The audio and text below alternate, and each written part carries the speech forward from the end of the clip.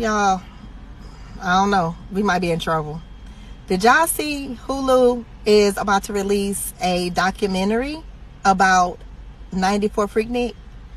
Yes. 1994 Freaknik. Yes. They are about to release a documentary.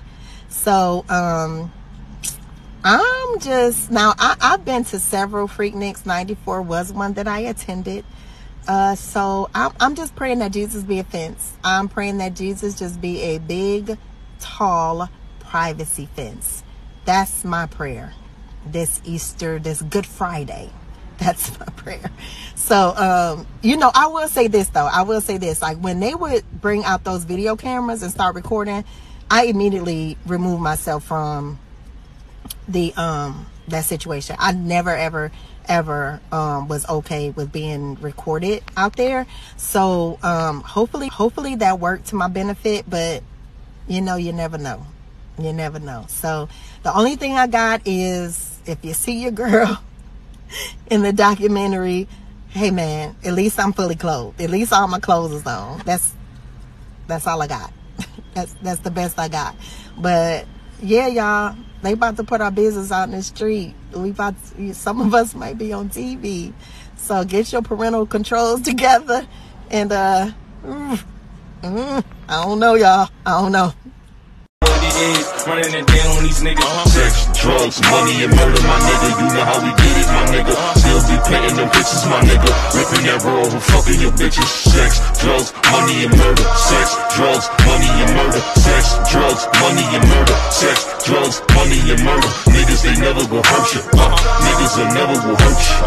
Sex, drugs, money, and murder. Sex, drugs, money, and murder. Had the trap spot, understand how to get that. Ran down on them niggas with a flip back. Knew I never seen none of nigga live like that. I was still getting stacks back. Had to fuck around getting them packs back. Niggas. What's up, ladies and gentlemen? It's your boy Bulletz. Make sure you like, share, subscribe, and hit the notification bell and support the platform. Let's get into this video. What's up, ladies and gentlemen? It's your boy Bulletz. There we go, man. Beautiful day in the neighborhood. You know what I'm saying? I say, you know what? I'm gonna do a video today, and I'm gonna basically talk about this whole Freaknik, you know, documentary that Hulu is going to drop. I'm hearing it's coming on Hulu, and the whole big outrage about the Freaknik situation. Now, I'm gonna give you my basically my opinion on the whole scenario and the whole thing, right? A lot of women, and even I'm hearing men is even upset about the whole Freaknik documentary. I was on Clubhouse and they was even rambling about it, right? My problem is that how can you be mad at a documentary of something that happened 30 years ago, right? A lot of the last Freaknik was in 1998, right? The last Freaknik. Freaknik is something that started in 80, I think 89, no, 82. It started in 82, but the first event started in like 89, I think 88, 89, right? So an event that was big in Atlanta history, right? Now, it was about young college people having fun. It's just like you look at Howard Homecoming, young black college kids having fun. You know what I'm saying? So that's what Freaknik was about. Young college kids having fun. And I don't understand why everybody's mad. Because you got documentaries where they talk about white college kids having fun, doing wild, crazy shit. You know? So in the whole Freaknik documentary, with so much negativity that's going on in our community, right? We nitpicking on a Freaknik documentary that's 30 odd years ago, man. Right? What is we nitpicking on that? When we got, and I heard dudes was like, oh, Uncle Luke, he's responsible, and he should be ashamed of himself.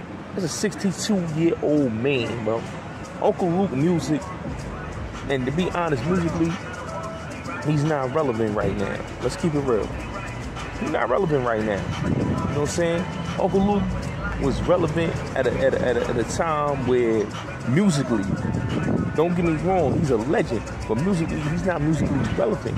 So how you gonna get mad at Uncle Luke and get mad at the Freaknik documentary when you got documentaries where people is talking about being drug dealers and documentaries about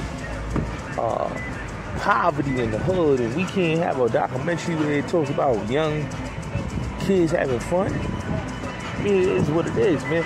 To me personally, I don't see what the big deal is. I don't see where it has to be so much a big issue. People making it an issue when it shouldn't even be an issue. You know what I'm saying? Because we're talking about 30 years ago. We're talking about when, you know, music was different. Fun was different. We're talking about the crack era. You know, we're talking about a era where it was a dark time, but people still knew how to have fun. So when you got people that nitpicking on a Hulu documentary saying, oh, they should be ashamed of themselves and boycott Hulu, and I'm gonna keep it real. I think a lot of these documentaries should be, you know, if they're gonna be done right, do them right. But to pick and choose and get mad off of a documentary, that we need to be protesting power. We need to be protesting snowfall. We need to be boycotting BMF.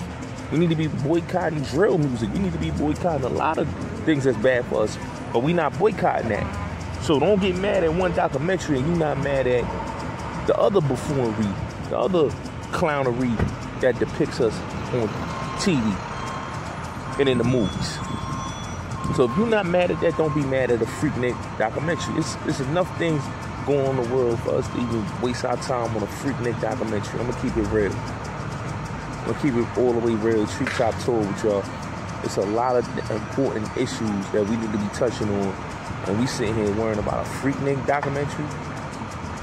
Like, people's priorities in the black community is so messed up that they worrying about a Freaknik documentary. When all of the Freaknik footage been on the internet, the pictures been on the internet, it been on YouTube, it been on Instagram, it been on Google.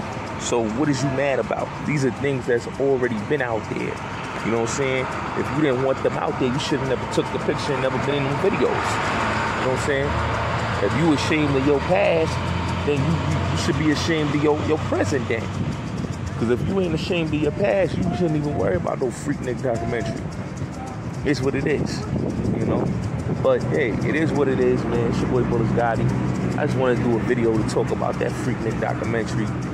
That it's just a bunch of bogus outrage. The outrage is bogus, you know, and to be honest, why is everybody mad about a documentary? It's a documentary. We're just keeping it real. Now, if you enjoyed this video, make sure you hit that like button, share, subscribe, and hit the notification bell. Salute.